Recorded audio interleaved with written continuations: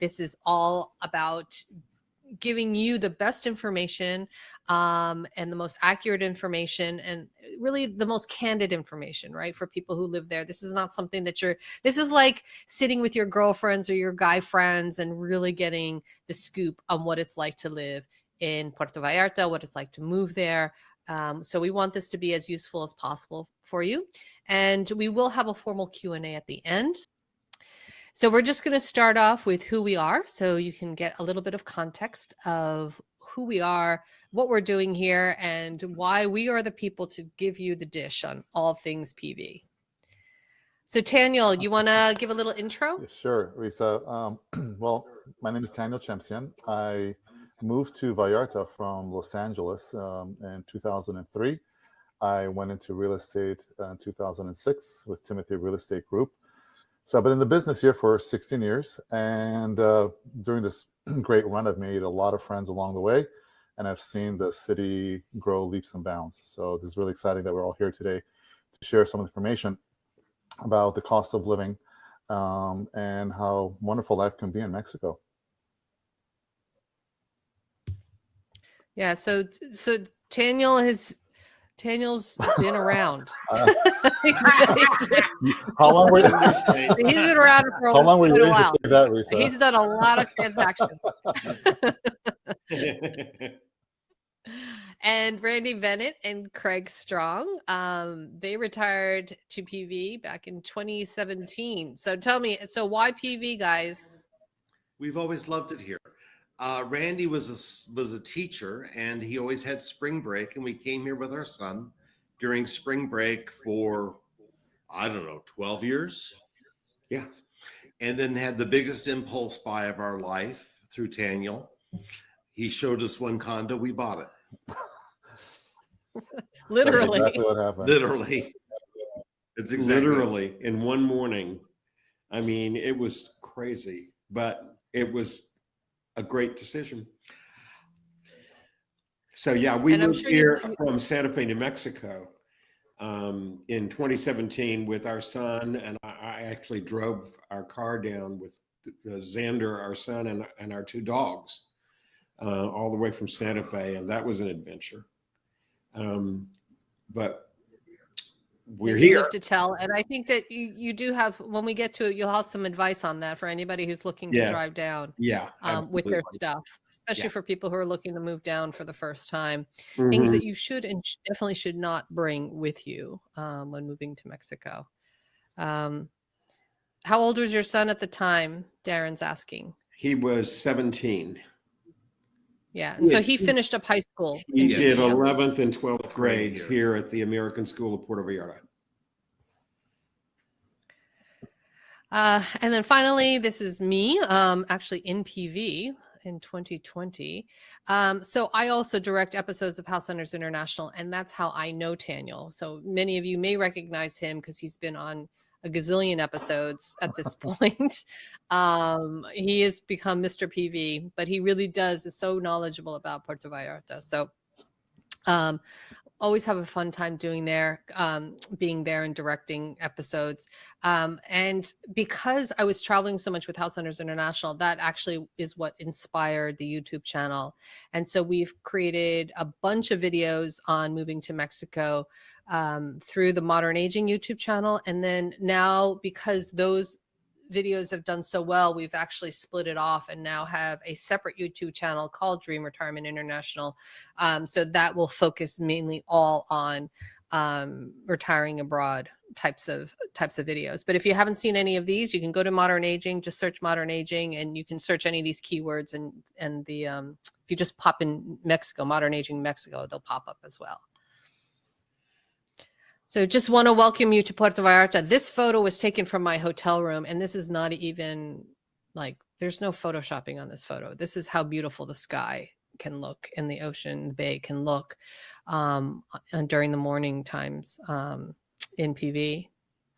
So those of you who are not familiar with where PV is located, some people call it PV, some people call it Vallarta. Puerto Vallarta has many names. It's right here on the west coast of Mexico.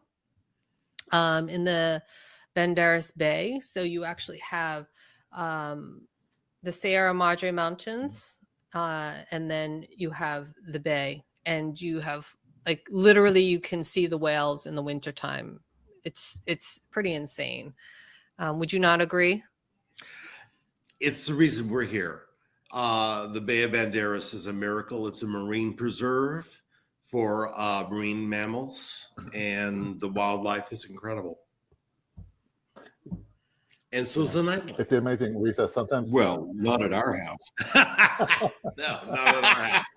it's really cool. Sometimes you're walking on the Malecon, especially during the winter, and all of a sudden you have these whales reaching right in front of you. You've got these dolphins going by, and they're pretty close to the boardwalk. So people just kind of sit there and enjoy the show. It's pretty insane. And there's some great tours, whale watching tours, that will take you out in the bay, and you can see the whales and their babies, and it's an amazing It's a thing great to do. experience. That's usually January, February, March, kind of. December through March. December through March, yeah. Much, right. So here are some of the more popular neighborhoods where expats tend to live in PV. So to the north, you'll have the airport, and then you come into like Fluvial or Versailles, which is right next to each other, the hotel zone, a neighborhood called the 5th of December, which is a little bit hillier, kind of into the hills a little bit. The most popular by far is the romantic zone. That's kind of central. That's the central district of PV. And then a little bit south of that, you have Amapas and Conchas Chinas, which is, again, also in the hills. And that's where, actually, all three of you lived in Conchas Chinas for a while. So you can talk a little bit about that when we come to that section. So for those of you who have never been to PV, or those of you who have, you probably recognize this skyline. This is the Bay of Banderas, of course, and this is PV with your beautiful terracotta roofs. This is right in Centro. You'll see these kinds of, the cobblestone streets is what it's famous for, I think. It's the only colonial port town in Mexico. Yes, is that it's the right? only colonial resort beach town in the entire country. So it's quite special. So it has a lot of its charm. This is the famous Malecon. For those of you who have been, it's quite a bit. I mean, it's at least a couple of miles long, I would say. Yeah. Mm-hmm. It starts in Cinco de Diciembre. It ends at the very bottom of Los Muertos Beach. Right. Of course, it's all lined with stores and restaurants and the like. And this is Los Muertos Beach that Craig was just referring to. This is the famous. So that's the famous sail. Is that what it's pier? called? Yeah. Yeah. So you can walk out there, which is really pretty. There's, some really popular restaurants right there, like La Palapa, which if you go, you have to get the coconut shrimp. It's like, and their desserts are like to die for. And by the way, Risa, that pier So is around 11 years old. So the old pier just wasn't cutting it anymore because Vallarta had grown. So it took about, I would say about a year or so for that new pier to go up because of the federal funding. Wow. And it lights up at night. Yeah. It's beautiful. So Craig and Randy actually just moved, or not just, but was it this year or last year? December. Oh, okay. So not even a year yet, from their condo in Conchas Chinas. So tell us a little bit about your new place, why, and so you went from purchasing, you sold your condo, and now you're renting. So what was that process like for you guys? We made a decision that we needed to live on one level. We were having knee surgeries, and you lived in a duplex. We lived with a lot of stairs. It was to our car where we parked. It was 75 stairs. There was an elevator It didn't always work, but if you're lucky, it did. But it was 25 stairs just to our bedroom and back within our condo. It was 2-story. It was beautiful. We had a spectacular view of the entire Bay of Banderas. And it was an older building, very well maintained. And we loved it there. We loved it. We thought it was our dream house. And now where we are, we think it's our dream house. Because we finally moved to the beach. So now you have ocean views. We live on the beach. It's a spectacular ocean view across the bay, and a big pool, huge, beautiful pool. Big swimming pool, and a glorious older building. The apartments are all quite large. And you can probably tell from these pictures, the rooms are big. It's very comfortable, and you're on the ocean. I mean, you just can't get over the sound and the smells and watching the birds. We live next to a bird sanctuary. So the showing of the birds is just an amazing part of nature to have where we are. And that yellow-crowned heron that you see in the lower left side, they've set up a nest in there. They've kind of moved into the palm tree next to our building. So that's awesome. It is awesome. So people want to know, so what part of town do you live in, and what made you decide to rent this time versus buy again? Well, we live pretty far south of town. We live just south of an area called Garza Blanca, which is nature preserve. And we're just north of a little village called Mismaloya. So it is, I mean, a lot of people think we've moved way too far away, but that was kind of purposeful on our part.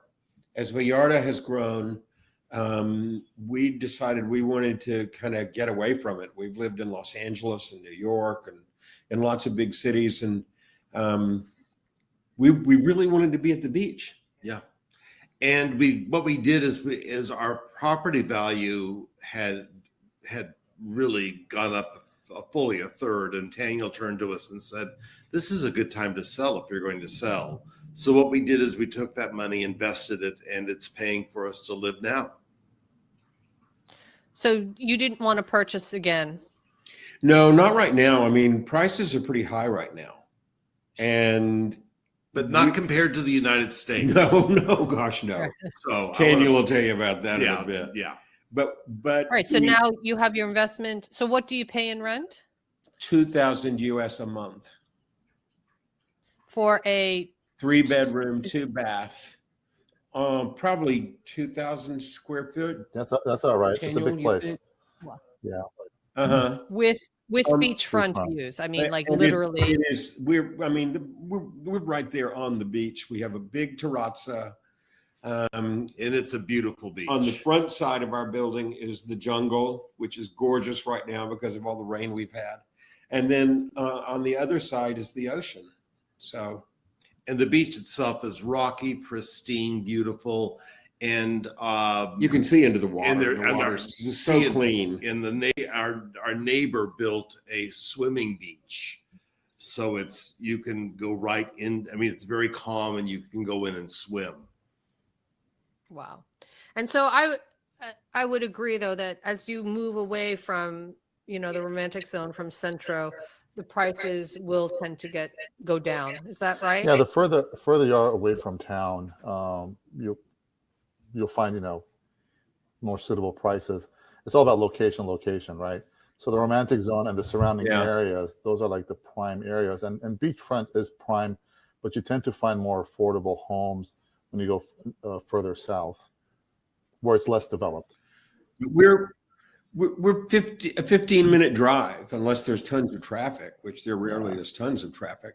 We're 15 minutes from town. So, after living in LA and driving on the freeways, it seems like nothing. And the whole drive, you're driving along the beach front. So I mean, I've been to that place numerous times, and I live on the border of the romantic zone now. And I tend to get there, like Randy said, if there's a bit of traffic, I'm there in 15 minutes, but sometimes I'm there, just under 15.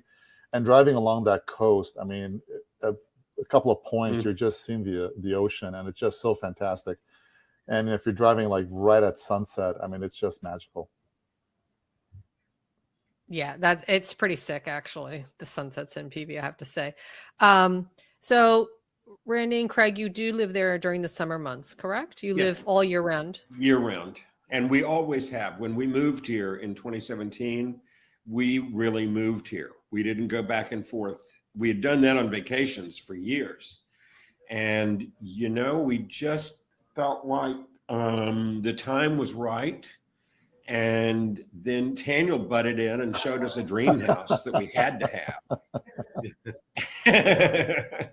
And our son was going into the 11th grade. He wasn't that happy at his school.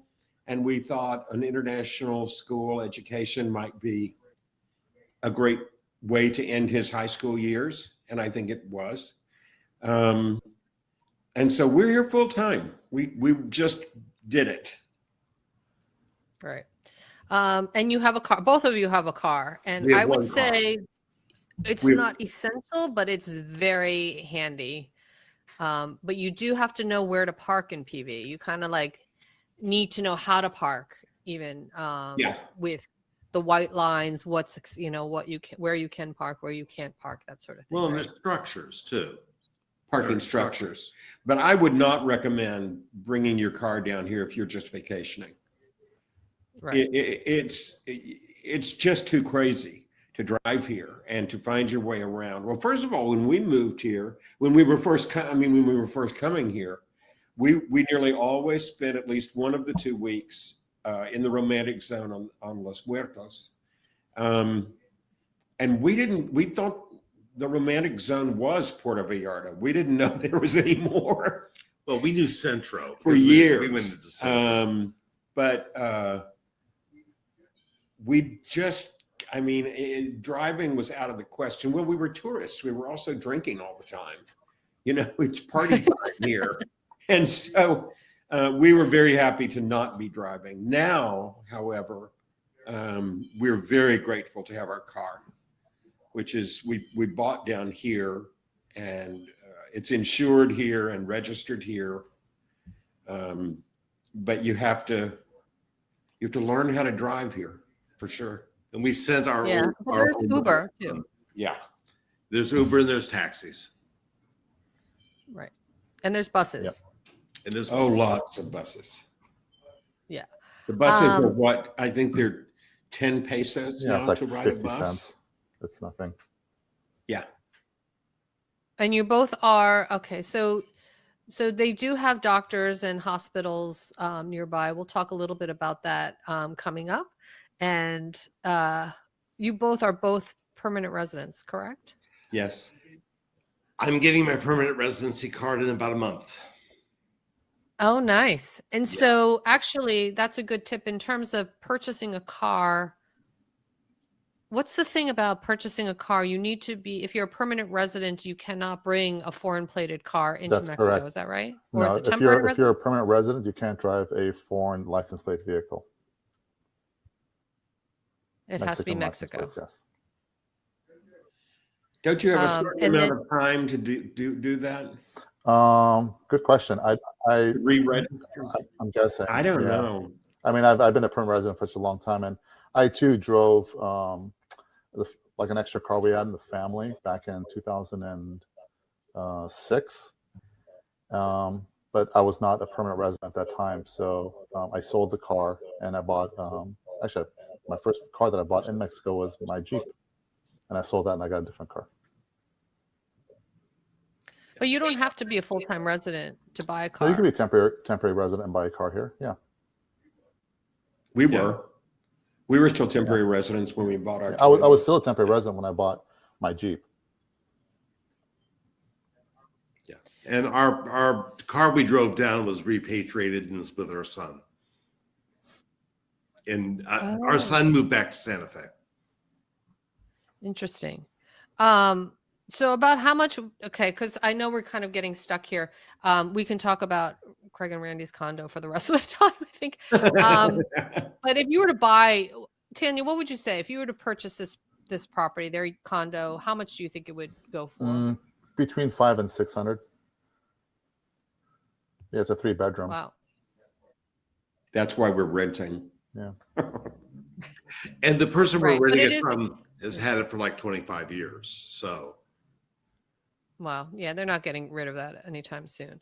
In terms of residency, yes, you can maintain your U.S. citizenship. And I'm sorry, that would be my dogs. Is it difficult to obtain residency? You guys can talk a little bit more about that in terms of the pros and cons of trying to obtain residency in Mexico. I'm sorry, what was the question? well, if you're going to live here, you really need to. But Daniel, Well, if you're going to be staying, How much of a headache is it to obtain it's not your a residency? headache at all. There are a set of requirements that you have to fulfill. There's a difference between the temporary and permanent.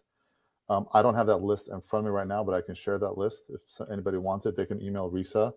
But it's really easy. When you're first trying to get your residency, you have to go to the Mexican consulate, whether you live in the States or Canada, and then they'll give you the temporary visa for your residency. And then when you enter Mexico, I think you have 60 or 90 days, if I recall. I think it's 60. Once you receive that visa, to continue with the process. So you have to go to Mexico, and then go to immigration. I suggest hiring an immigration specialist or an attorney to help you finish that process in Mexico. So once you continue with the process here, it'll take roughly right now, maybe around 5 or 6 weeks until you get your residency card. So if you have a temporary residency card, just make sure you renew it before it expires. But once you receive your permanent residency, there are no more renewals. That's it. and the Facebook page, everything you wanted to know about Puerto Vallarta. And we're afraid to ask. And we're afraid to ask. It's not called that. Everything you wanted to know about Puerto Vallarta is a really good resource. And my understanding is that the residency is changing. They're changing those. They always rules. change. There's always a modification, like in the tax laws.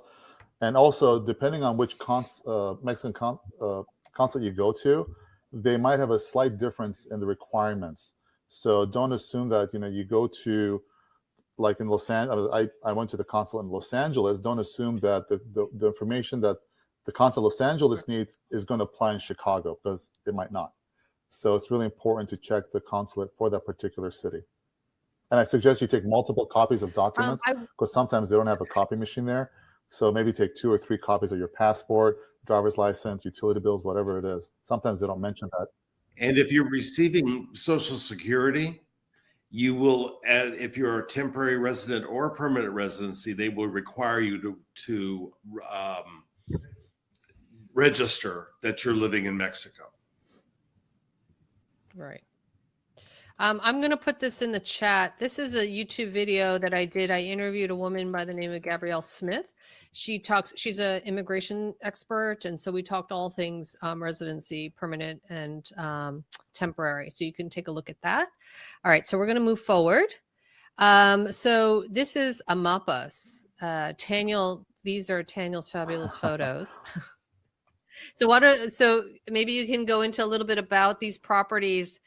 Or this property that you're highlighting here, whereabouts is it, and how big is it? Can you give us the details on how much it costs? So Amapas goes from the beach up to the mountainside. So part of Los Muertos Beach is actually in the Amapas neighborhood, and that would be the southern end of Los Muertos Beach. So what you're looking at over here, that actually is the beach over there. That actually isn't part of Amapas. That's Los Muertos Beach. And the 2 photographs there is for a condo that I sold last year called Brisa Lunar. It's a 2-bedroom, 2-bath. We sold that, and that's the view from the balcony right there. So I sold that condo furnished last year for $379,500. So it's a pretty good value. The prices have gone up since then. I would say that property now is easily over $400,000. And the property tax, Risa, for that condo, are you already shaking your head? You want to take a guess? No. All right. No, because I know how insane it is. Like $2. Well, there's a 2. The annual property tax for that condo is $285. So that's for the year. Yeah, it's crazy. Yeah. That's Yeah. Mexico. So property taxes are Very very, low. very low. So right in neighboring Conchas Chinas, this is another condo that you Yeah, purchased. so I sold that condo earlier this year. That's in the Costa de Oro building. It's one of my favorite condominium buildings in Upper Conchas Chinas. So Upper Conchas Chinas, just like Amapas, Conchas Chinas has a hill, the hillside mountainous region, and then it goes down to the beach as well. So this is an Upper Conchas Chinas where Randy Craig and I used to live in that neighborhood. And this condo is on the first floor of the building, and it's a 2-bedroom, 2-bath, sold furnished. Everything you see there was included, and we sold that for $475,000 this year. And the property tax for this condo is only $130 for the year.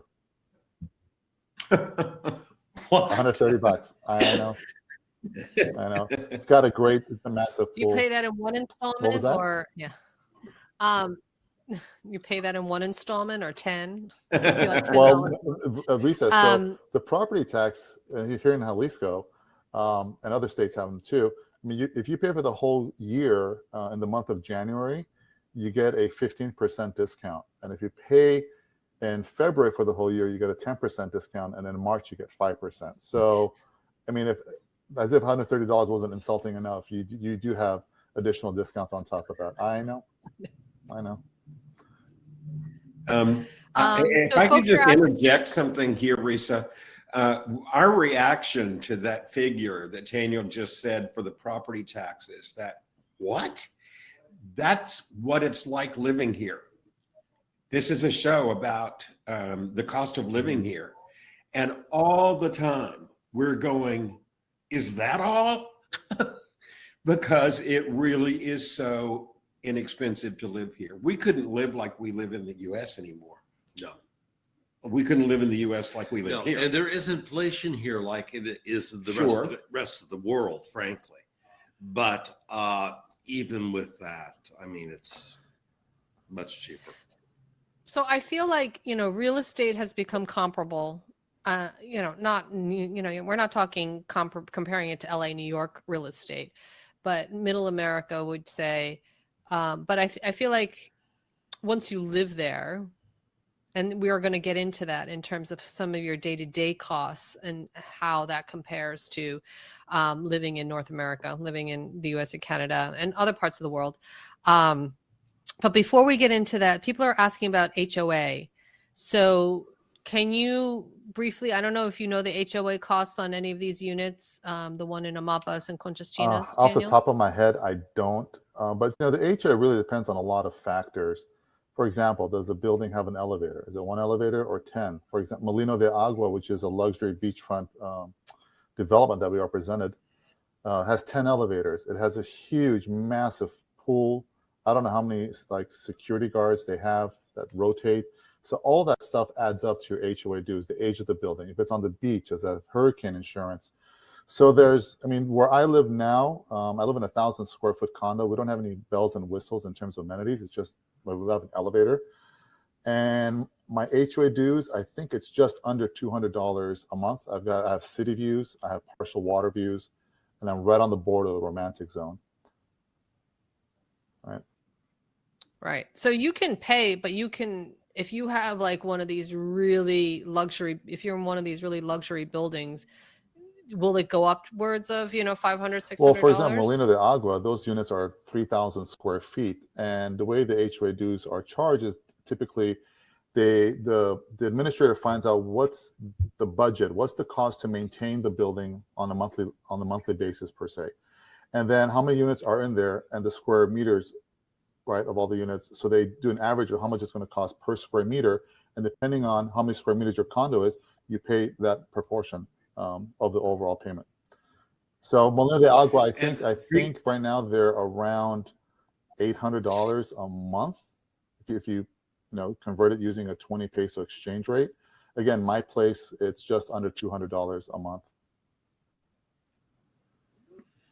The building, Molino de Agua though is very fancy. Sorry, go ahead, Craig. But the building we lived in Conchas Chinas was beyond charming and old. And most of the HOA dues went to maintain the building. Plus, you're not paying for water or gas. Yeah. In our old building, yeah.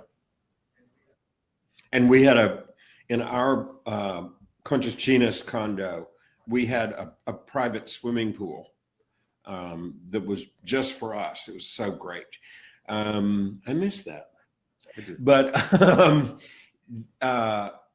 the property sent someone to care for the pool. It was cleaned and taken care of 3 times a week, and that was included in our HOA dues. So That's the great. HOA covers a lot of things you're really glad to have covered here. Plus, it was an old building and needed repair. Yeah. So Risa, I just looked it up. The Amapas condo, if you go one slide back, so that condo, the HOA dues in dollars was around $425 a month. And that included gas and water.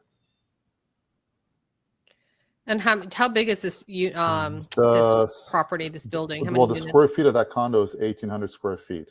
There are only 8 units in the building. The penthouse in this building is just massive. I mean, it's like a house. Yeah. Oh, It's so a but small it's a small building, building. yeah. That's great. Just one condo per floor. So Stanley's asking if this is a good time to buy. Do you see the market leveling off anytime soon? Right now we're low on inventory because the market's been so good, but there are a lot of new projects that have started, and they're just really great. And they're in the different parts of the town. Like we can talk about this in a little while. You know, there are other areas that are growing and booming, and you're finding more affordable housing over there. So, you know, when people ask me, here, I can go to that. This is, so you're this talking is about Vallarta, Vallarta, yeah? for example. This is a brand new project that's in Fluvial. It's 1 square block. There are 95 units there. There's going to be commercial on the ground floor. They're between 1 and 2 plus den units. The lowest price 2-bedroom right now with the discount is going for around like just under $290,000. And Fluvial and Versailles, you know, they're neighboring neighbors.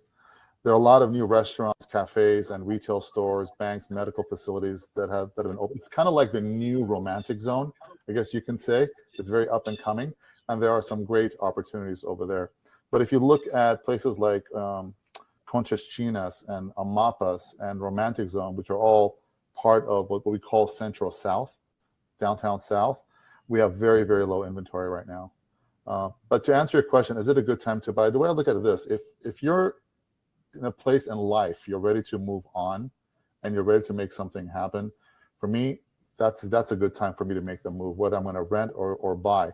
I was ready to leave LA. I mean, I was just kind of like, okay, I'm not enjoying it here anymore. It's time to move on. And for me, it was the right time. And, you know, can the market crash? Yeah, I mean, once we get off this presentation, you know, the market can tumble or it can go on for another year. We just don't know. But, you know, you have to live your life. That's the way I look at it. And if you're just going to hold off, you know, until you're going to try to time the market, so be it. That's your choice. But, you know, I feel like when I'm ready, I'm ready. Right.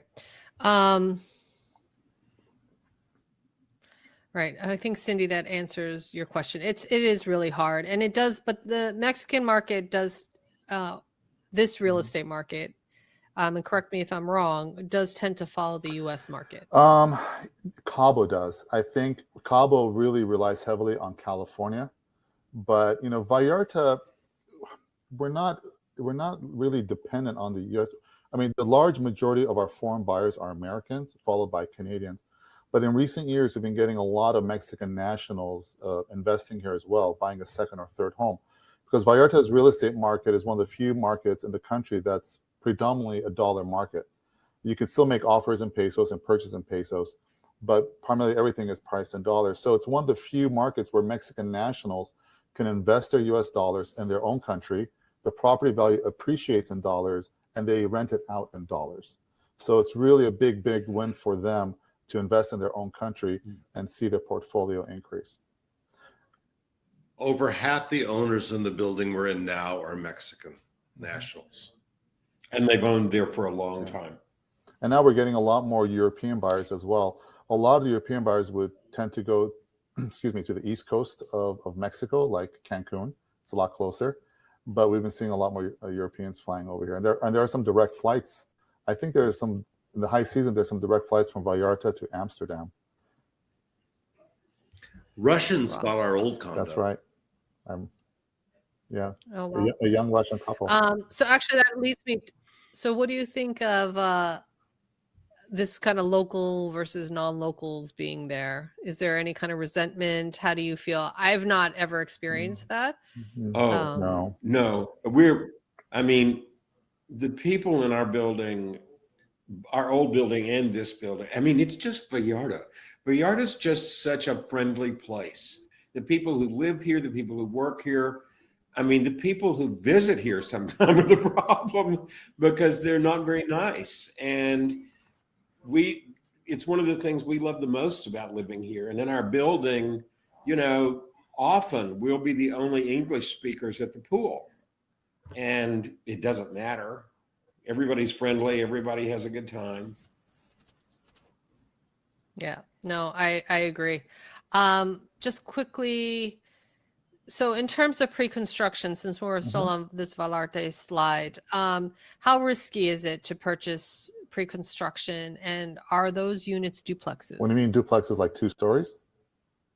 2 stories. Two Okay. stories, yeah. Well, there are always inherent risks, you know, whether you're buying resale or you're buying pre-construction. The key here is to do your due diligence. Hire a real estate attorney and have a really good real estate agent looking out for your best interest. And also looking at the track record of the developer. You know, if they've built before, where have they built? Have they finished the building on time? Were there delays? The quality of construction. You know, it's not uncommon when buyers come down here and they're looking at a pre-construction and they want to see what else the developer has built. And if that builder has other buildings in the area, they tend to go and look at the quality of construction of what this builder has done.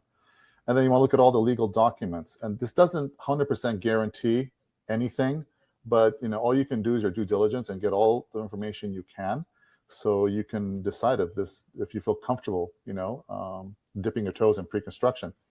You know, there are some buildings where I won't touch it.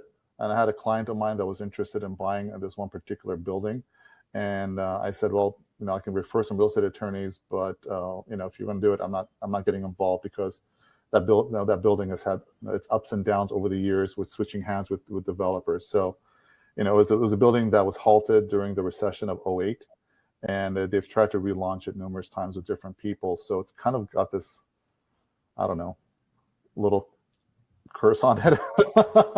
But until I see definite progress in that building, then, you know, I'll consider, you know, supporting it and sharing that information with my clients. But until such time, you know, I'm not really, you know, I'm not going there. So there are a lot of other great options in town that I would rather have my clients consider, that I know that are being built by reputable developers.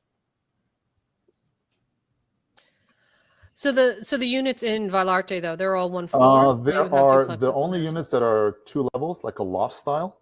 They're just like, I think, 1, 2, 3, less than 10 units on the ground level, and then the rest are just all single level homes, single level condos.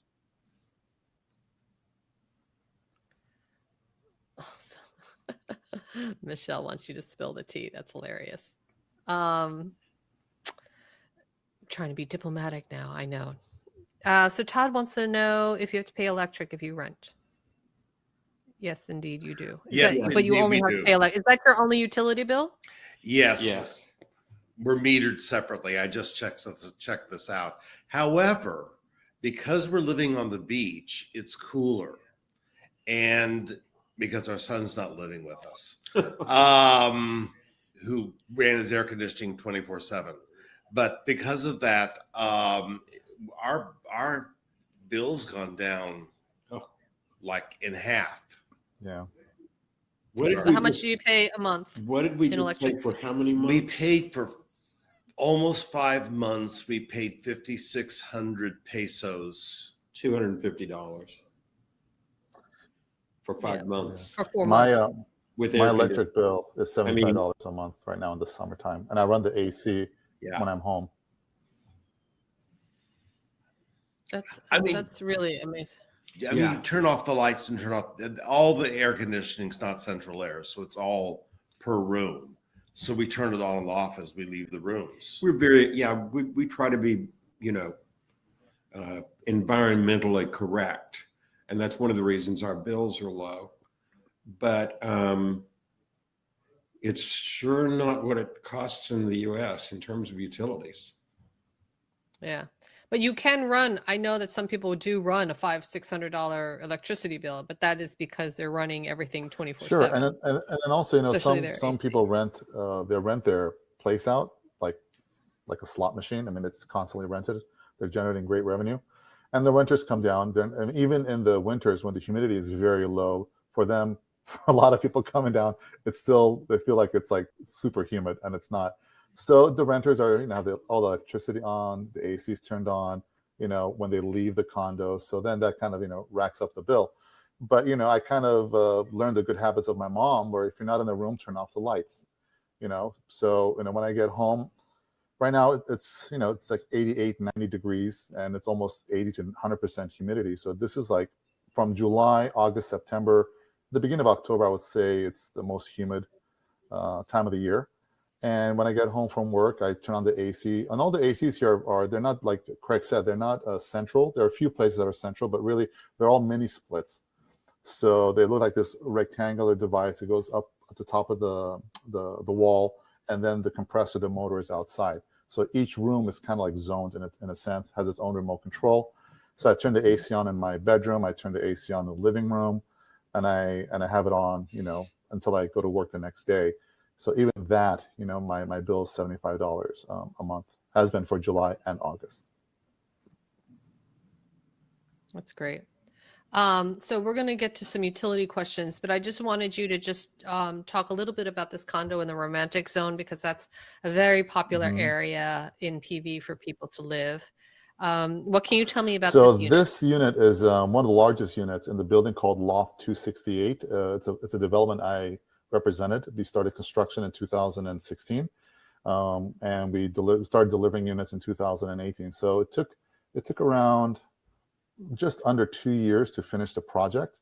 There are 64 units, studios, 1 and 2 bedrooms, and this is one of the largest 2 bedrooms. It's a corner unit with a wraparound terrace.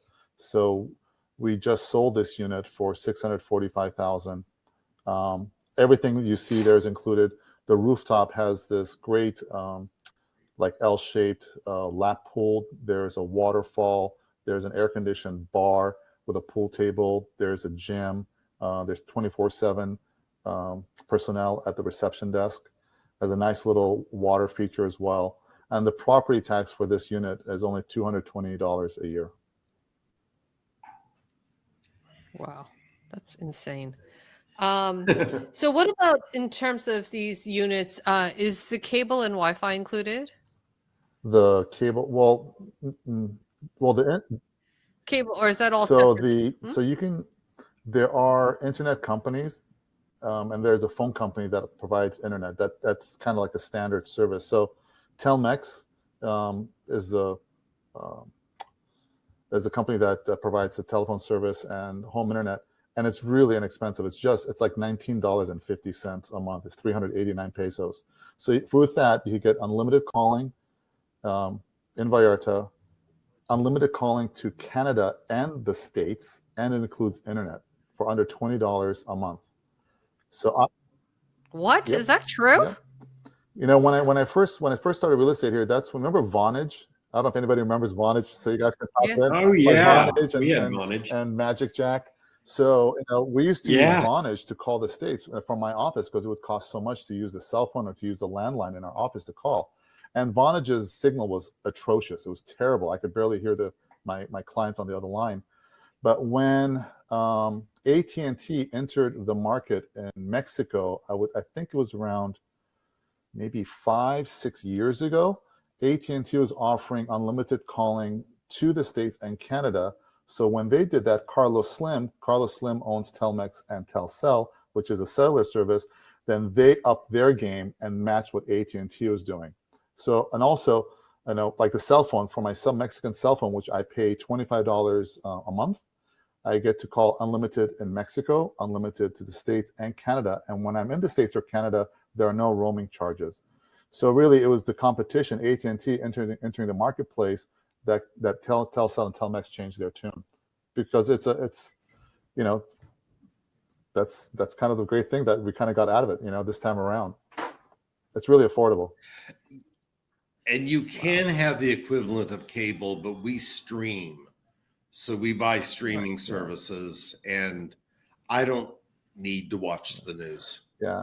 There's another internet provider called Total Play, which I have in my place. It's $25 a month. It's fiber optics. They came out, installed it in one day. And I think it's like 100 megabyte download speed, which I don't ever need. But it's great. So you don't have to have Telmex in order to get internet. There are other companies that just provide internet service direct. And the other thing is, frankly, when you live here and you have these views, you spend less time watching television. I mean, there's a lot. The outdoor life is just amazing out there. It's just gorgeous, and so and the weather's so nice. So we don't watch television nearly like we did in the U.S. We maybe watch an hour of television a day. Maybe. Maybe. So do any of you ever worry about flooding? I mean, PV did have that huge storm last year. So Todd's asking about living on the ground floor during rainy season. What are some, I don't know if you have any insight into that. Well, I mean, you guys, it depends on building to building and neighborhood to neighborhood. I mean, that's going to be different everywhere. It depends on, the condition of the building, the age of the building, and is it on a steep hill or not? Is it right on the beach? Is it at the top of a mountain? There are a lot of variables that you have to throw in there to answer that question. Just like anywhere else, like in New York, But right, and Lower Manhattan is definitely flood zone. If that's of concern, definitely I would check into flood zones, and which areas are more vulnerable for sure, because you definitely do not want to flood in your apartment. Bill's asking, so do you know what the HOA fee is on this unit in the romantic zone? On this condo, Daniel? The HOA dues is around 300. It's 6,100 pesos, so that's just over $300 if you use a 20 peso exchange rate. What's that? $310, $305, something like that. So Kimberly's asking about the reliability of internet in PV, and is it included in the rent? Well, some landlords may rent the place out with all the utilities included, but that you don't really see that for long-term renters. If you're renting an Airbnb, let's say for a week or two, they're not going to charge you for internet, for gas and water. Just a short-term renter. So all that stuff they factored into their daily rate. But if you're renting long-term, usually you're responsible for your own utility bills. Unless, for example, if the gas and water is included in the HOA dues, you don't have to worry about that. But there are lots of people living here who are also working here, and they rely on the internet completely. And it's working for a lot of people. And internet was very important. I do visual art, and the internet's really important to me. So when we moved into this condo, we hired a company that came in and installed the best internet we could get at that time. We live in a concrete building, which is a good thing because it's sturdy. But there are portions of the building where the sound, if you're on your cell phone, it cuts out. I mean, that's just. But you can do something about most of those kinds of problems. There are people here who you can hire to fix that. And we go outside. Right. Yeah, that's actually an issue in New York City. Like I don't get internet service in the back of my apartment, because it's an older building and the walls are too thick. But that's very true. But I have not. Yeah, so I think it's really depends on the building that you live in. But in terms of actual reliability, you have fiber optics internet now. Yes. In PV, right? You do have that option, so it is fast internet. And power is an iffy thing here sometimes. We lose power with some frequency. Especially during the warmer months? Especially this time of year, when it's the rainy season. And I mean, last night we had the most spectacular storm. It was incredible. Oh my gosh. God, it was It unbelievable. was, we just sat out on the terrazza and watched the storm for an hour. It was amazing. But we did not lose power last night. No, but then we did have one big loss of power where I thought everything had exploded. It actually affected half of the building, but it went down the middle. So the front half of it was there was no power, and the back half of there was power. Who knows why? We had a major electrical storm last night. It woke me up around 2:30 where I live. I don't know if it was pouring over there, Randy, if you guys woke up, but like around 2. It was earlier. Well, for me, like around 2:30 in the morning, I mean, there was this big explosion outside my building, and I thought there was an accident or something. And I walked out to the terrace. It was pouring like crazy, and there were just like these spider webs of lightning, and then the thunder that followed. It was really quite majestic. It was really cool. I couldn't sleep for an hour because it was so loud, but it was cool. Well, that's pretty magical. No, it is pretty. The storms are really humbling. Just magical. That's why the summer here is great. The storms are fabulous. You know, it's hot, but it's hot in Arizona and Texas too. I mean, it's hot in a lot of places, and we actually love the summer months here. You know, it's hot and humid and rainy sometimes. And it used to be quieter, but I love this time of year here. Because it's so good for your skin and your complexion. Yes. I'm 117 years old. Thank you, Vallarta.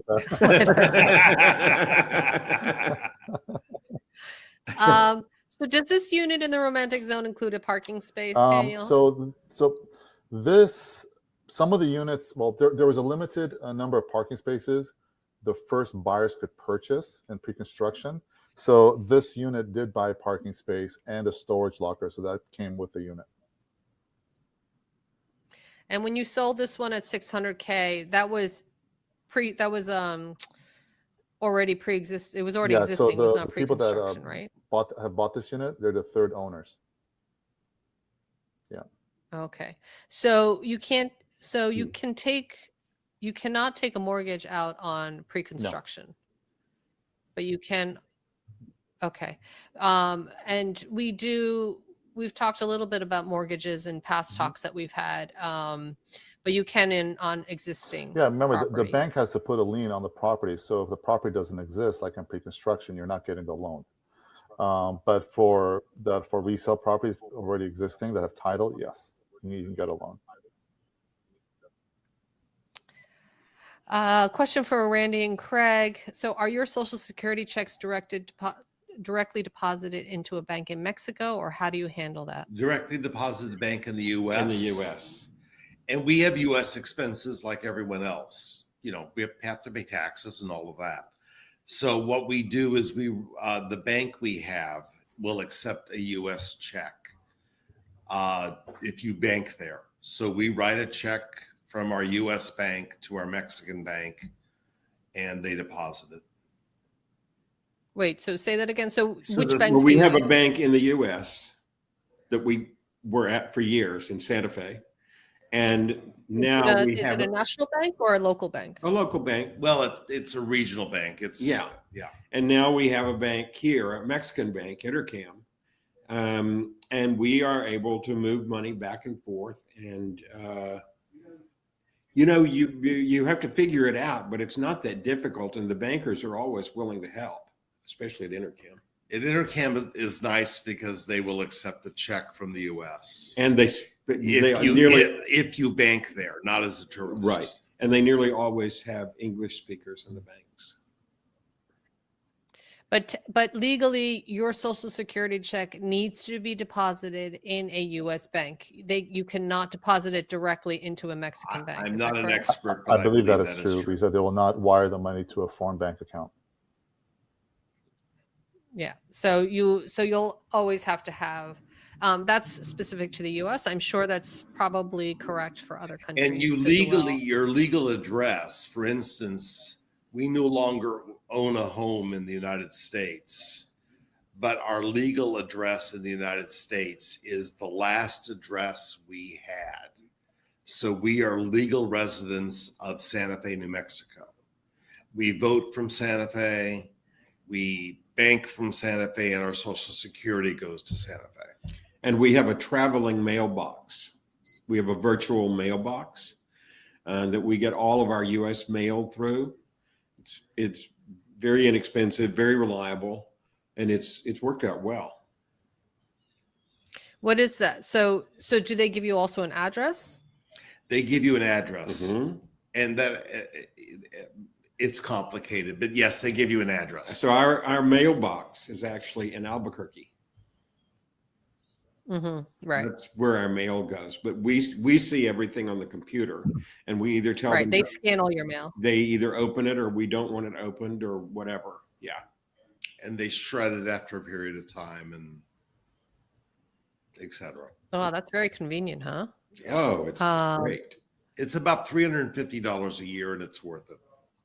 Well, something to consider down here is that there's no mail service.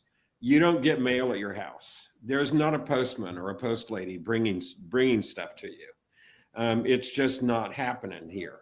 So, like where we live now, we don't, somewhere in there's an address, but it's very obscure. We just tell people the name of the building and our apartment number because there's no mail delivery.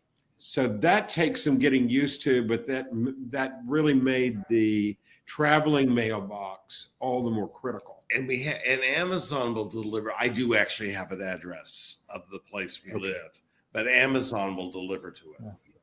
Yeah. But we have a dorm person, a person at the door. Oh, so you do technically have an address, and so if you need packages delivered, yes, you can get. But not through the mail. I have to go to the post office and pick up something I ordered. Yeah, Risa, unfortunately, the Mexican postal service is not great. Like Randy and Craig said, if you send me a postcard, I might get it in 2 years. But we typically use. And I won't do that. Just come down here and hand it to me in person. But a lot of people for important documents we DHL or FedEx, and mm-hmm. Amazon Mexico we order all the time. They work great because I know some people asked about that before. So there are a lot of online retail stores now that will ship, to Mexico. So that's great. That wasn't the case before. That's increasingly true. So do you normally have natural gas or propane in the units? Propane. Mm-hmm. Propane. Oh, interesting. Okay. So I'm just going to go through some of these questions. This is actually taken by Craig, this lovely sunset picture.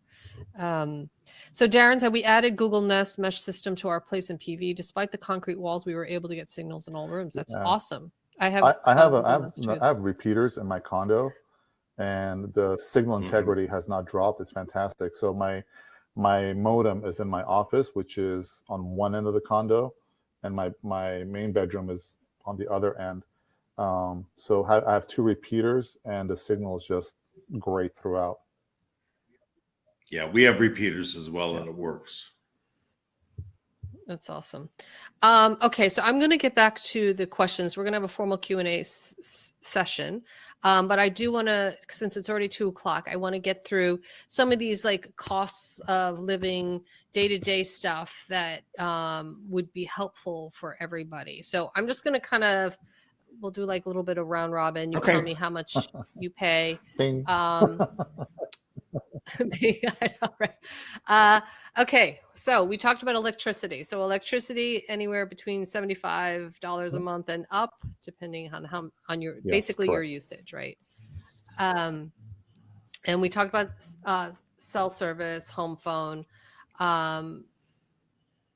Let's talk about cars. So how much is gas right now? And you guys pay per liter, right? $42.99.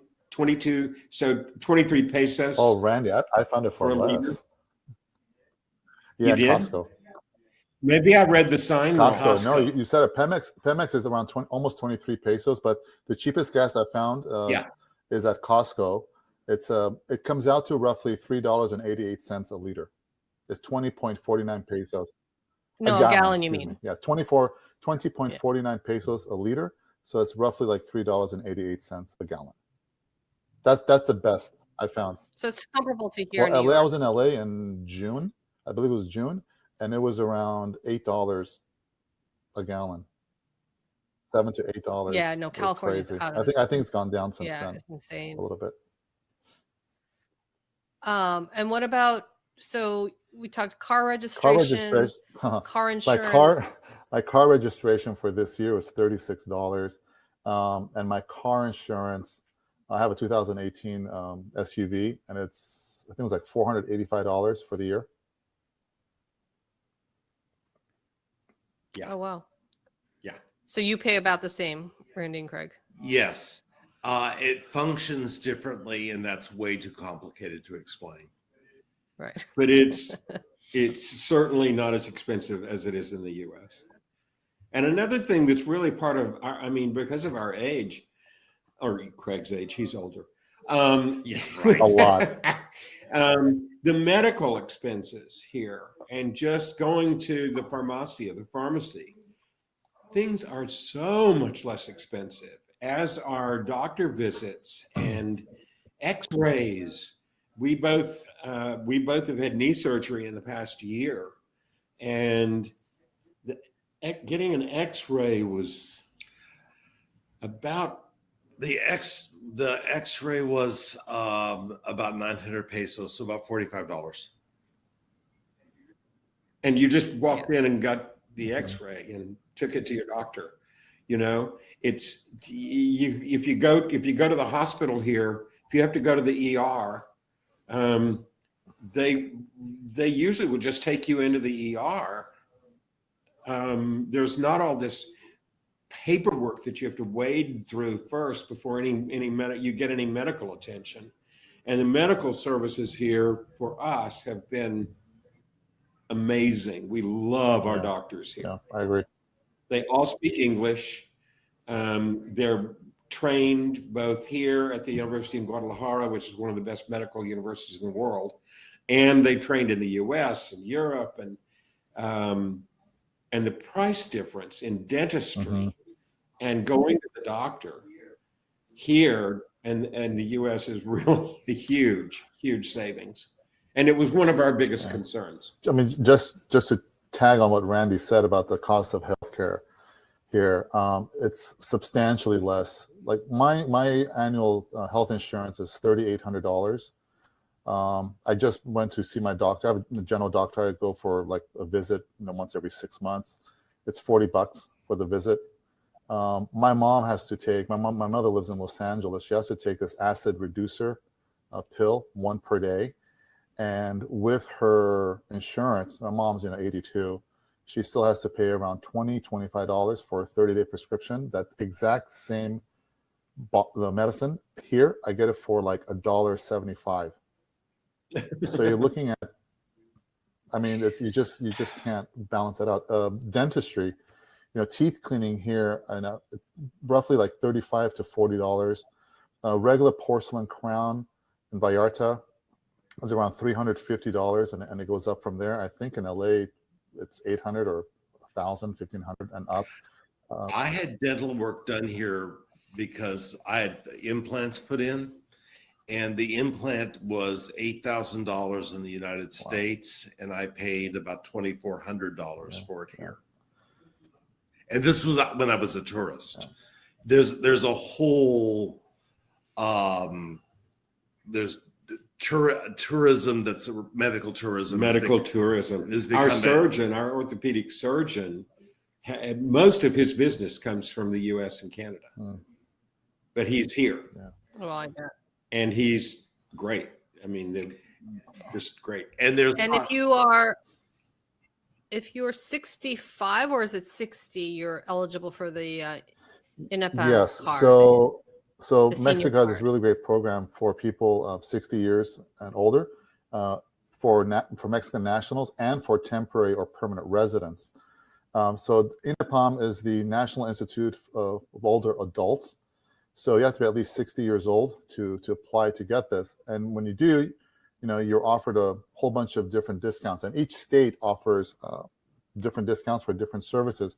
For example, in Jalisco, for the property tax, if you have this INAPAM card, you get a 50% discount. So remember, property tax here is almost free already. So you get a 50%. Oh, So half free. Yeah, you get half off for free. Your water bill, you get a 50% discount. Transportation. So when you're taking, you know, those Greyhounds back and forth from Guadalajara, you also get a 50% discount over there. Walmart, Sam's Clubs, and a few other big retail stores offer discounts from 5%, 10%. Aeromexico, if you go to the airport to buy your airline ticket with Aeromexico, you get a 15% discount, but you have to do it in person at the airport. Interjet is another airline, but Interjet, you have to be 65 years, and they offer 20% discount. So, I mean, the list goes on and on and on, but that's a really nice little program that they have for seniors here in Mexico. And I'll tell your story. Which one? We've been trying to get this, and we've been trying to get this card forever. And Randy was going down once a month. Good grief. Yeah. And they kept saying they didn't have any cards. They didn't have any cards. They were out of them. So we still don't have that. We still don't have it. You can get it. I mean, I'm sure we tried. If we tried again, but we were on a mission. I think you have to be more charming.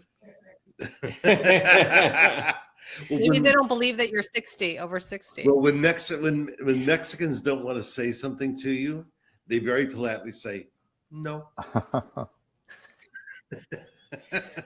I actually have to see a retina specialist in Guadalajara every couple of months, and I take a bus there. It's a luxury bus. It's 2 stories. And it's got internet and very big reclining leather seats, big windows looking out, restrooms on the bus. How much? It's really inexpensive. It's you're paying about $45 each way, and it's a 5-hour bus ride. But that's cheap. That's great. And Mexicans travel by bus. That's their main transportation. For the long haul. Yeah. Yeah, for long haul. Yeah, and so there are hospitals that cater, they're private hospitals that cater to expats in PV, in Puerto Vallarta. I actually toured one of them. But if you're going from like bigger surgeries or more, then people tend to go to Guadalajara. Is that correct? Not necessarily. No, we all our surgeries have been done here at CMQ Hospital. I mean, you can't believe how big the rooms are that you get, and everything's the newest equipment. It's super clean. Most of the medical staff is young and very knowledgeable about all the latest cures and equipment and everything else. It's very impressive, really. The whole medical care system here is very impressive. But unless you're poor and broke and have to live on like a county hospital in LA or something would be, that's never great. And there's different levels. When I had to have surgery in Guadalajara because I had an accident in that area, and a Mexican friend of mine met me at the hospital, and he said, "This hospital is too expensive. We need to go to a cheaper hospital." And the doctor said, "Well, if you move him, it's a bad thing right now." But I had my medical insurance covered any accident 100%. So I had what was I found out was about a $10,000 surgery for free. Okay, so we're officially in our Q&A session now. Okay, so let me just ask Daniel. I'm not sure, Lucia, which condo you're talking about, but let's say it's the Romantic Zone condo, long-term rental for a year for something that's 2-bedroom, 2-bath in the Romantic Zone. I really don't have that number. Yeah, there are so many different buildings, and my primary focus is real estate sales. I teeter with a little bit of rentals. But in the Loft 268, I mean, there are smaller, they're different size 2-bedroom units. This happens to be the largest. What they rent for, on a monthly basis, I really don't know. I've seen some rates. You can go to like Airbnb, And I think there are a whole bunch of loft listings in there, and you can check out what their monthly rentals are like. You're probably Also VRBO, is another Daniel. one. Yeah, and That's who I always use. I mean, there's lots of out there, and it changes all the time. And we found our rental on Craigslist. Yeah, which I still can't believe. I It's know. amazing. So if someone's interested in single family homes with pools, with private pools, which neighborhoods would you recommend? for house, well, depending on how much you're thinking of spending. I mean, Amapas and Conchas Chinas, they're going for 900,000 and up. I just sold a house last year in the neighborhood called Arralias, which is a few blocks away from Costco. Costco is in the neighborhood of Fluvial, where Vallarta is located. And that house, I think she bought it for like around $250,000. It didn't have a pool, but there are a couple of houses there with a pool that's under 300. Also, look in, Fluvial, Versalles. Over there, you'll find homes between 200 something and up to around 400,000 or 500,000. You're not going to find that in Amapas. And then I think people are really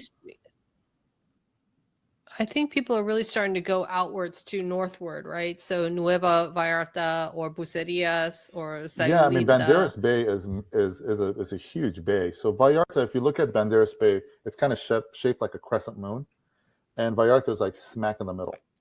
All right, and about a 15-minute drive north would be the airport, and then north of that, then you're hitting Bucerías. So you're in the state of Nayarit. So you have Bucerías, La Cruz. All over there are a lot of new buildings that are going up, and also gated communities that are being built. Fluvial and Versalles, which is from the romantic zone, it's probably around like a 10-minute drive to get there. So it's really, really close. There are a lot of new buildings going up over there, and a lot of single-family homes as well. There's still a lot of land in Fluvial, so you're going to see that area being built out over the course of the next probably 10, 15 years. And great restaurants. A lot of wonderful restaurants there now, yeah. It's kind of like the new romantic zone. I mean, we're over in that area almost every day, because that's where we grocery shop. That's where our optometrist is. That's where the dentist is. That's where, it's really the up and coming area. But you're not on the beach. You're not on the beach. But it's charming. I really like that area too. So Michelle's asking about pension checks. I'm not sure what the question is. Maybe do either of you have pensions? Is she offering to send me one? I mean, I think that you need to do that. I mean, I have no idea, but my assumption is you would need to do that banking in the United States the same way you would. Because it's government, probably. Or even if it's not, you still have a bank in the United States. Right. I think so too. Martha's asking if your bank is Bank of the West. Say that again. No, our bank is New Mexico Bank and Trust, which is part of a Dubuque National Bank. It's a chain of banks that includes Colorado, goes north, and then goes into Arizona and New Mexico. But that's our bank in the U.S. But it's a regional bank. It was rated like #1 regional bank in the United States a couple of years ago. Nice. And what's the name of your postal service? Traveling mailbox. Traveling mailbox. They're actually located in North Carolina, but then because of where you live, if you want to maintain your residency, and since we're maintaining a residency in New Mexico, we have a New Mexico address. Don't ask me why and how it works, but it does. But you can certainly Google traveling mailbox and see what the service is. So how do you recommend the best way to get some personal things moved to Mexico? Clothes, kitchen stuff, personal items. And well, of course, it depends on how much. We ended up, we were moving our life, for not just a few months. We were really moving. So we ended up hiring a moving company, an international moving company. Actually, it was based in the U.S. and they had licenses to come into Mexico.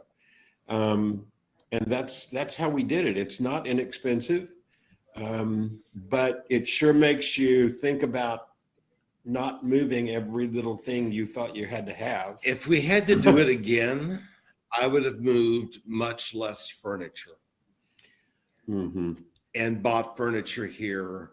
So much cheaper. It's so much cheaper and beautiful and fun. Like a big shopping spree. Yeah, the shopping here is because so we spent a lot of money. Moving furniture that actually we don't have very much of anymore. No, we don't. We've sold it since we've been here. And Risa, when you're a temporary or permanent resident and you want to bring your personal belongings into Mexico, and I don't know if this has changed, but I believe it's still the case. You can make one trip with all your personal belongings. There are certain paperwork that has to be filled out. Okay. They say, if you bring anything new that's in a box, let's say you're bringing a new printer, a new computer, they're probably going to charge you some type of duties on top of that. So, it's suggested you take things out of their original packaging. But you're allowed to make one trip down here with all your personal belongings. And like Randy said, there are professional movers without paying tax. That is correct. I think it's like one container or something like that. But there's a bit of paperwork involved. So it's kind of smart to hire a professional mover. If you do want to move anything and everything under the sun from your home in the States or Canada down here, you might want to consider hiring a professional mover to help you with the packaging and all the paperwork. Because if the paperwork isn't right, it could get stuck at customs at the border, and you don't want that to happen. I mean, it could, and that's what we did. So it becomes really difficult to kind of get that corrected. So I would say just look for a professional mover that does move across from the States to Canada into Mexico. I think there's one called, a client of mine just used a company called, I think it was called Rainier Overseas. And there's another one some clients have used called, I think, Storm White Movers, something like that. So there are a few out there.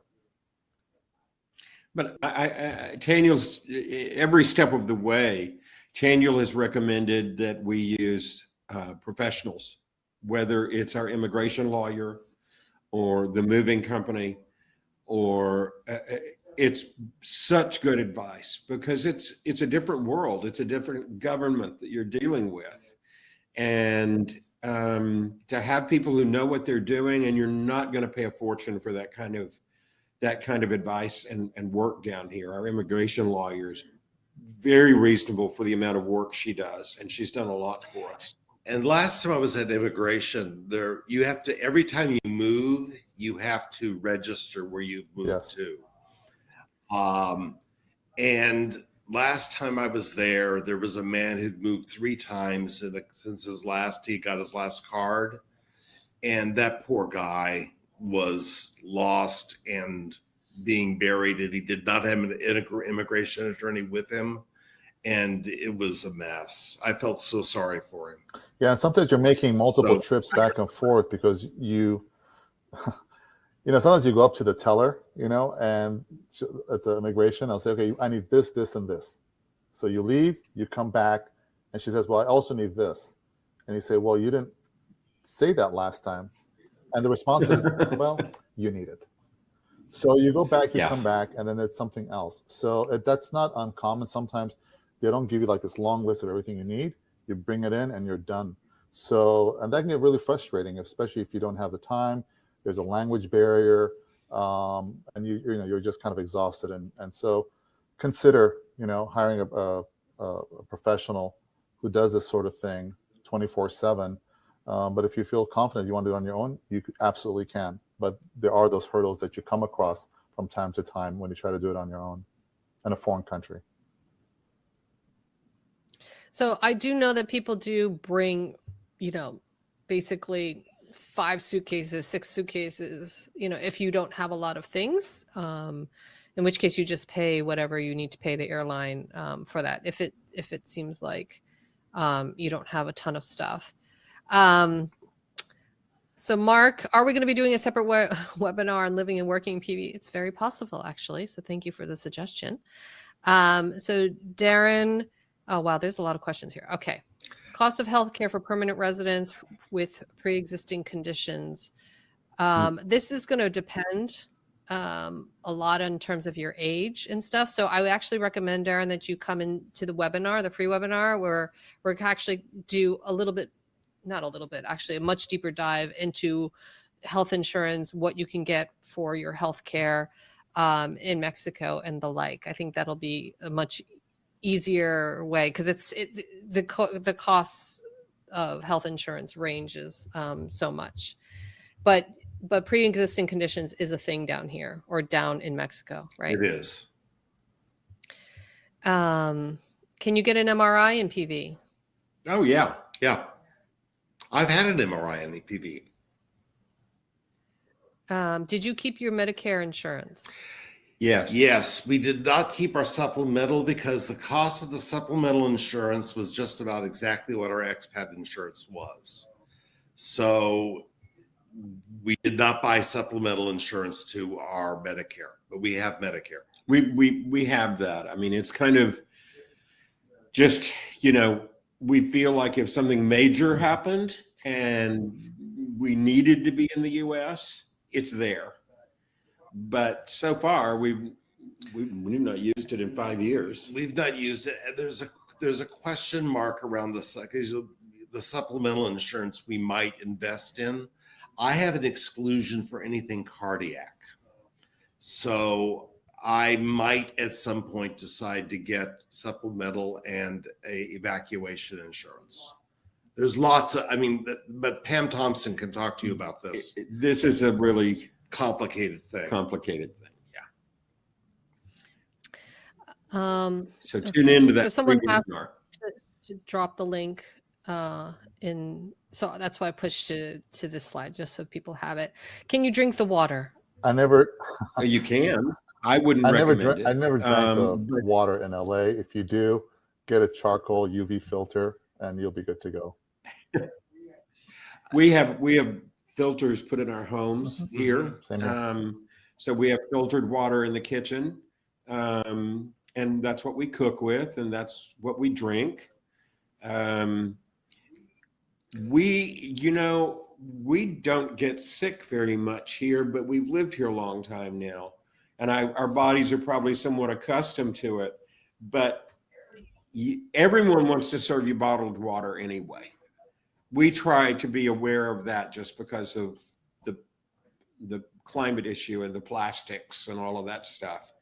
But in most restaurants, unless you're going to a taco stand on the street, you're probably okay. But if they don't have a place with running hot water to wash dishes or to do any of that, then you have to be really careful about that. And if you do go to taco stands, go to the ones where you see a lot of Mexican nationals eating. If there's nobody around that taco stand, it's probably not a good idea. Don't go there. If there's a long line, it's great. And I also want to say, my Mexican friends get sick when they go to the United States. You know, when I first moved to Vallarta, for the first 6 months, I was getting sick a lot. I had one infection after the next. That was just my body. I mean, when I travel, when I go to Europe or anywhere else in the world, usually the second week I'm there, I get some type of a head cold. My body is just kind of really sensitive that way, but not for everyone. So the first 6 months, I was like, I would get sick from the food, and my stomach was upset because a lot of the restaurants here, you have jalapenos, salt, and lime, and I wasn't used to having that on the table all the time. And funny enough, a friend of mine from Guadalajara had moved to LA the same time I moved from LA to Puerto Vallarta. And for the first 6 months of him living in LA, he was getting sick all the time, you know? Yeah, and then after that, I mean, I was fine and he was fine. But that's not the case for everyone. But me, you know, just, I mean, I look so delicate and dainty, you know, my system just kind of adjusts, you know, and during the short term, and then I'm good to go. But Puerto Vallarta has the highest rated water in Mexico. So Vallarta's, however, the pipes coming into your building, who knows? That's a different story. Safal provides the water here for Vallarta. It's a different company for Nuevo. and their water has been certified safe to drink as long as I've been coming here. But again, you don't know what kind of pipes it's going through by the time it comes out of your faucet. So always, if you're going to drink tap water, have some type of filtration system. I have a UV charcoal system. I bought it at this appliance store here called Tio Sam, like Uncle Sam, and they have a small and a medium and a large UV charcoal system. And the small one, it's just for like the refrigerator and like your tap water in the kitchen. The medium, you could add more to it, and then if you get the large one, you could add your showers and everything else, right? The faucets in the bathrooms. So I just have the little one that's connected to my refrigerator, and my refrigerator has a filtration system in there already. So the water that I drink is super clean. And I just changed that charcoal UV filter once a year. And each cartridge, they're like these long tubes, it's like $15 each. So that's nothing. That's great. Okay, so we are running out of time, so I definitely want to go through all these questions. So maybe, okay, so we're talking about pet friendly. So Martha's been looking at places, learned, what should we be asking to ensure we can walk them on the property? Most said we could not. Or renting. Daniel, you have 2 dogs. She wants to rent. I guess so. Who answered? Martha? They started looking at places in PV, yeah. And they're looking for pet friendly places. So condominium buildings, if the condo building is pet friendly, that's one thing. That means the owners can have a pet. And usually in the rules and regulations, there are guidelines and restrictions in terms of what kinds of pets, how many, and if there's any weight restriction. It's not uncommon for renters not being allowed to bring a pet in condominium buildings. So it's really, you have to check with the owner of that condo unit to see if they will allow pets. So, like Loft 268, one of the properties you just showed in Romantic Zone, it's a pet-friendly building. It doesn't mean that particular owner wants your pet, staying, in the unit. For houses, you tend to not have that problem as much, but always just let the owner know, I have 2 little Chihuahuas. So just let them know, you've got pets, the breed, the weight, and then they'll let you know, But houses, there's a greater chance of you renting a house that will allow pets versus finding a condo for guests, for renters that will allow pets. Like where we used to live in Vallarta Med in Upper Conchas Chinas, it wasn't, a lot of the owners that were renting their place out, they allowed the renters to have pets, but that's not always the case. But you had to walk them off the property. Yeah, and then like some buildings, they do have a little pet area. Like Vallarta, we're building a pet area. Paramount Bay, they have a little pet area there for owners to walk their dogs. So not every building has a little pet area. Although, like Craig said, you just have to walk your dog out on the sidewalk with a bag. But I would say PV is pretty pet friendly in general. Yeah, there are a lot of outdoor restaurants and cafes allow for pets. Usually indoor restaurants do not. But it's very common for you to be able to take your dog to like a beach restaurant or like on Basilia Badia, which is like Restaurant Row, and they have a lot of outdoor seating there. So yeah, it's usually not a problem. But always have your dog on a leash, please, because there are stray pets, and dogs can go berserk as well behaved as they might be. They see something, they smell something, and they go crazy. But always have them on the leash.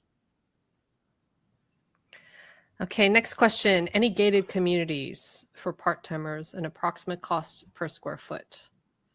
I don't see a lot of gated communities. Well, there are gated communities, but I mean, you're talking about renting or buying, because you really can't answer that question. Yeah, I'm not sure. But Karen, you can add to that. We're going to go to the next one. Is it possible to still get great amenities on a $1,700 Social Security budget? Not near the beach. No. I'm sorry. So you want to rent for $1,700, and what's your definition of? And get great amenities, but does not need to be near the beach. I don't know. Well, there are a lot of anything is possible, I mean, look, there's something for everyone. Again, Fluvial and Versailles are some great areas to consider, but there's also Bucerias. So there are a lot of great areas, sure. Like for example, Romantic Zone, Tanya, $1,700 for maybe a studio in an older building might be a possibility, but for new build or 1 or 2 bedroom, like at loft, you're not going to find $1,700 for a month.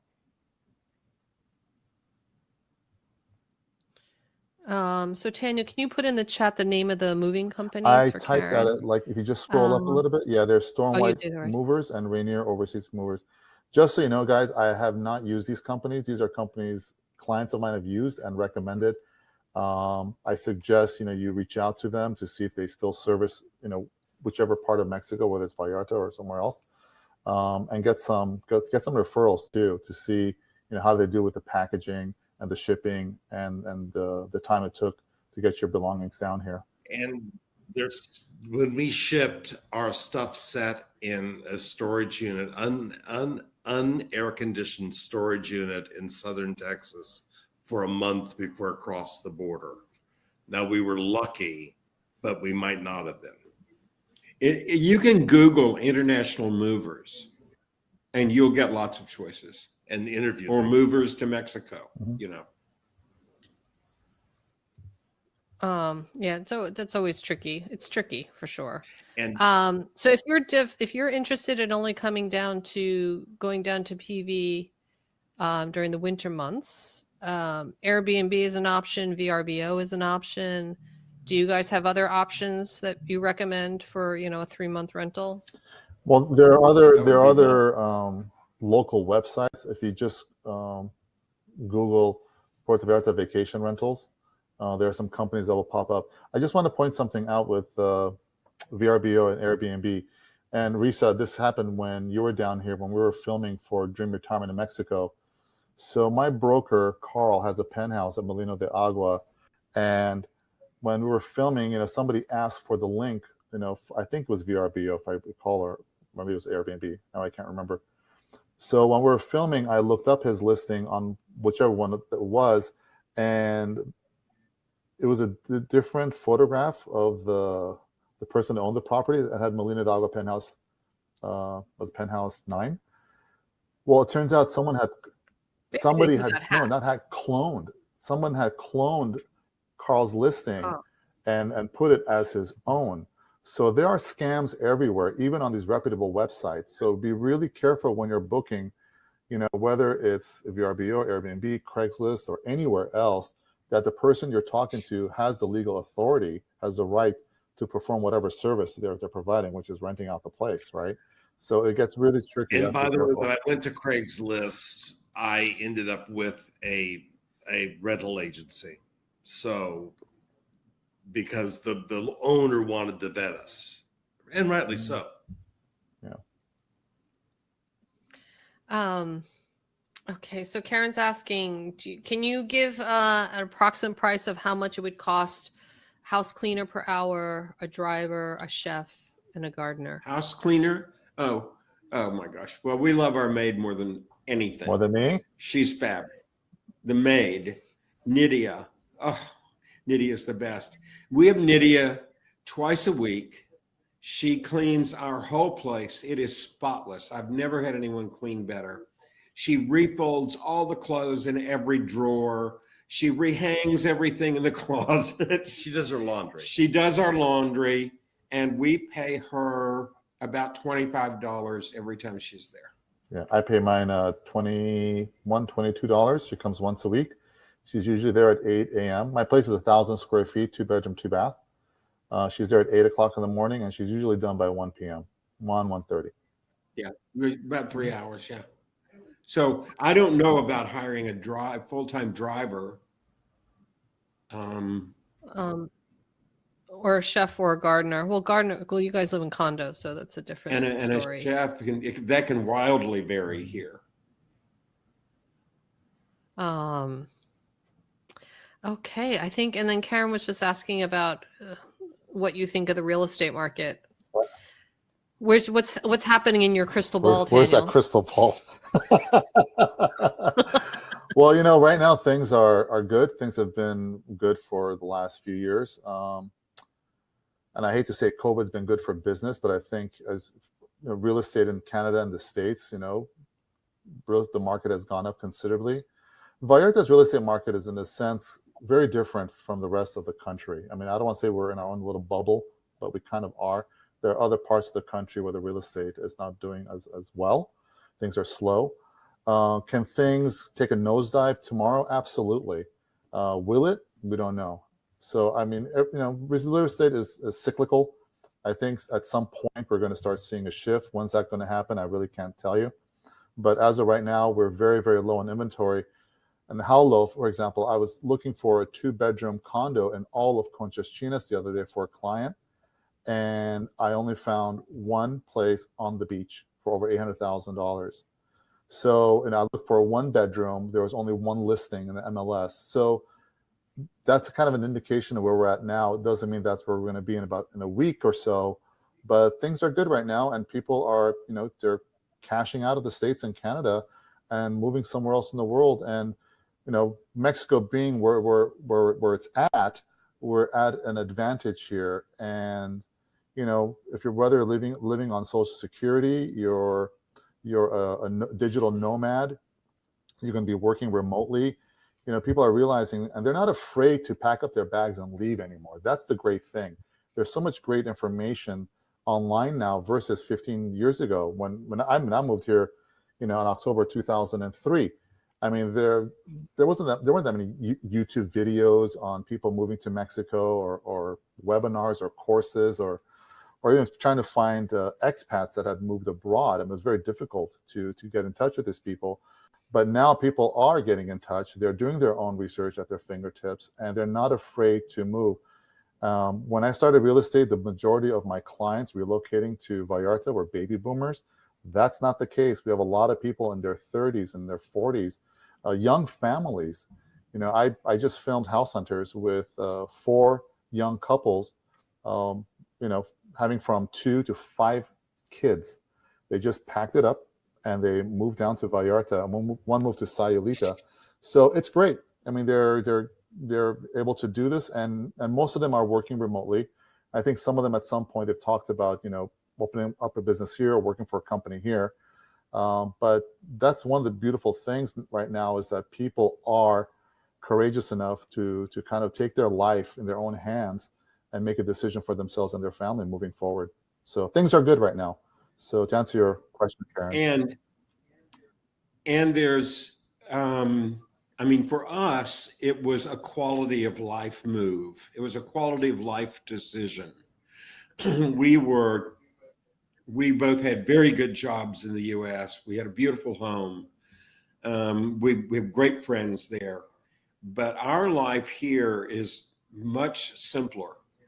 There's a word in Spanish, it's tranquillo, it's tranquil. There's a tranquility to living here and a simplicity that has made a huge difference for us and certainly our health and our attitude, and just our daily life is so much more pleasant.